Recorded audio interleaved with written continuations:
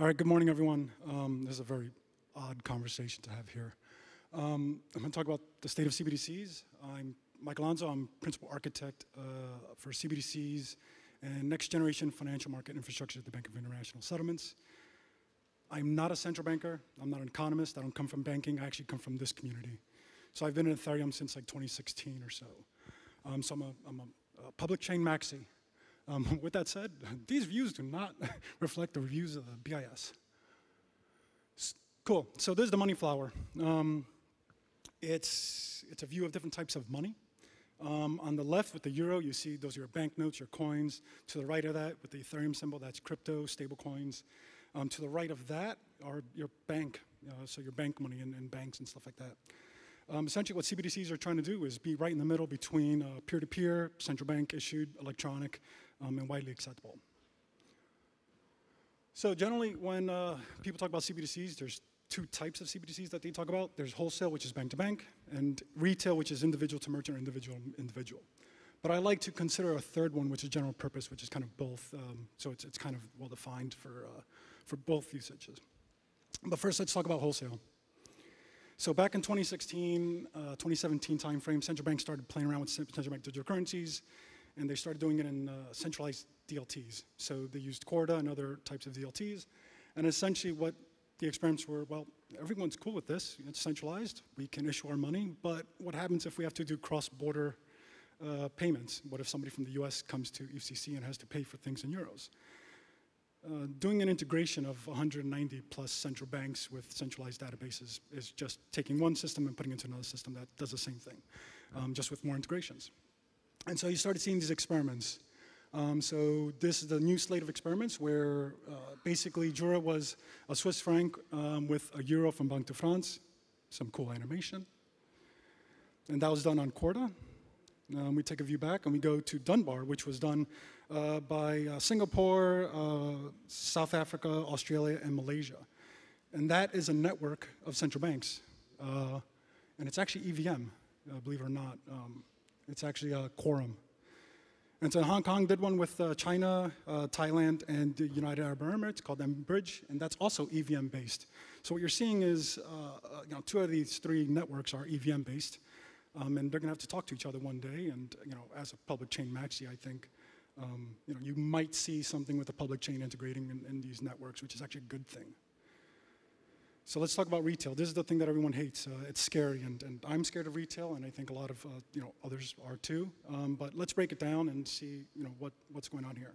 So back in 2020, the European Central Bank gave a consultation and asked the public, well, what do you want in the CBDC? Well, I think it's obvious, privacy. Everyone said privacy. They also said cryptographic is secure, cheaper, offline, and portable. No surprise here. But we took that at the BIS and we wrote a report in 2021 and we titled it, The User Needs and Adoption of a CBDC. We took learnings, our consultation for the public, we asked the public, what do they want? Took our learnings and input from central bank governors and looked at other failed approaches and failed monies. And so what we came up with these core requirements, these needs. So if you want to do a central bank digital currency, it has to have this stuff. It has to be available all the time, has to be secure, has to have instant settlement, ease of use, etc. But that didn't answer the user adoption stuff. And so we went further in the report, and we said, well, to get adoption, you need privacy, offline, accessibility, has to be low cost. Low cost to merchants, because merchants pay a lot in fees.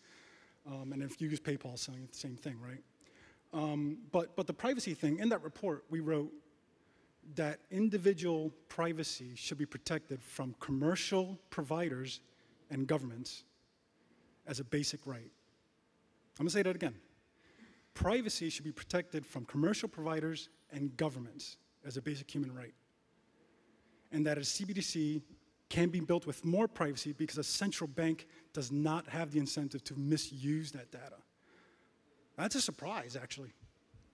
But this report, the BIS report wrote this report about how do you get adoption. So privacy is a key feature.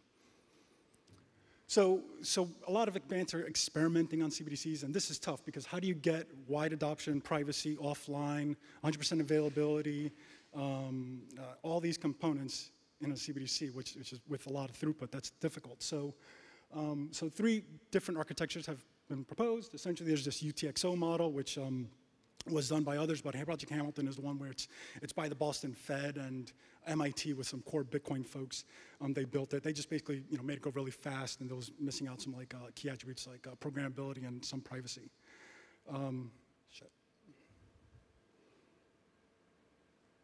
The next one is DLT based. So this is, as anyone here knows, probably a layered solution. And so that's what eCrona is doing. It's basically Sweden. They're doing this layered approach. And then the Bank of Israel, which no one will surprise you, which is actually really surprising, is they're basing it off of Zcash. So whoever thought Zuko would be some part of CBDC is actually interesting and surprising. But that's kind of cool that they're using his technology. And then this last one is eCash, and that's comes the brainchild of David Chaum from the 90s. He's an old school cryptographer, way ahead of his time. He built private money that was private and anonymous, but it didn't really catch on because people really liked credit cards back in the 90s. But there's a lot of research, and I think if there's something retail, it's going to go down this route and using this architecture. So you maintain privacy and anonymity. But why am I talking to you about this stuff? We really don't probably care about this stuff. This is what I want to talk about was general purpose. How can CBDC support innovation in this room right here? So I'm not going to use names or terms or individual companies. I'm just going to provide a risk. And the best thing this community, because I come from this community, does, and nobody else really does this, is we build things and we talk about things and we use an adversarial approach, a mindset. If you look at every white paper, what's the attack vector? What's the adversary? How do we protect against that? Because it's important. So what I'm going to lay out is the risk of centralized stablecoins. I like decentralized stablecoins. They're cool. But if you look at the market share, most of the stablecoins are made up of centralized stablecoins, which present a type of risk. And not a risk now, but we're talking about when the trillions of dollars of stablecoins are out there. They're centralized. So this is how this works. So Alice puts money into an exchange. She wants a stablecoin. The exchange goes, hey, stablecoin issuer, here's some money. I want some stablecoins. Stablecoin issuer goes, okay, let's put it in my bank. Now here's where things get weird. A bank never holds that money overnight. At the end of the day, every bank basically wants to get as close to zero as possible. So they put that money elsewhere. They put it in investments, they put it somewhere else, they put it in other banks. So money goes to other banks or investments. And then at the end of the line, they all have accounts with a central bank to hold reserves that ultimately back that money. Cool. Stablecoin issuer gives you stablecoins. Alice puts it into a layer 1 chain. She does a swap with Bob. Bob goes ahead and puts it in layer 2 and puts it into a lending protocol to earn interest. That's fine. Now let's take a look at the business model. Everything in blockchain is based off of fees. For loans, for swaps, for usage, it's fee-based. Same thing with the exchanges. No surprise. Here's where things get different.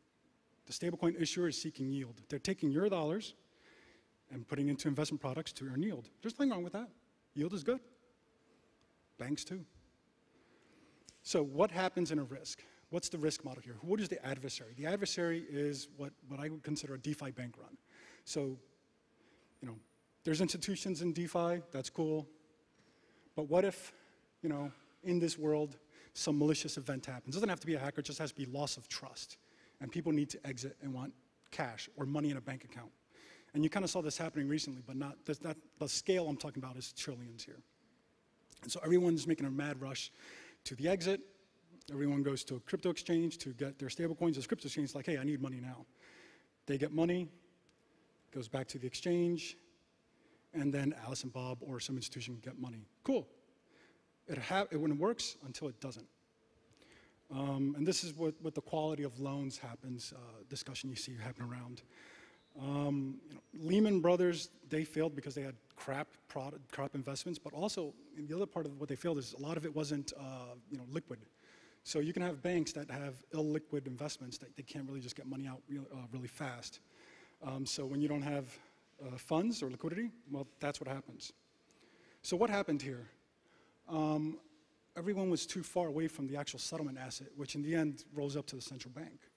So everyone on the left side is actually still pretty good because they have a direct line to the central bank in some way, shape, or form, and they're protected through legal agreements. But everyone on the right side is actually not protected because when you hold a coin, you can't just go to a stablecoin issuer and say, hey, I want money. You have to go through intermediaries for that.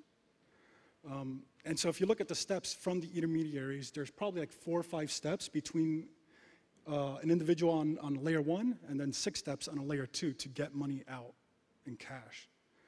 And that's a massive risk.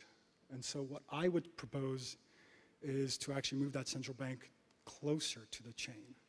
And so you can have a CBDC on a mainnet and use it as collateral, direct collateral, instead of having all these intermediaries.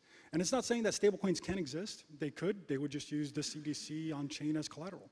And you can put it in protocols as collateral too, or treasuries, given you would meet the requirements. But that's kind of a much safer ecosystem.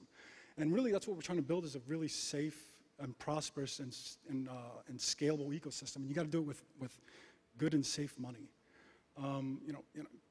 I love this ecosystem, and I think it could potentially have to be a victim of its own success. I think it is successful now, but imagine a world where these risks do materialize. I think having a central bank closer and central bank money on public mainnets are ultimately a good thing, and I think that's what we should be striving for. So I really have one question, really, my ask. I know this is scary, and I know a lot of people don't like to talk about it, but CBDCs will be here. My ask to you is, who's going to build it? Is it going to be people from this community, from this group, or is it going to be people with other intentions that have misaligned incentives? So that's the question I pose to you, and I really want to help you guys help build this with me. Thank you.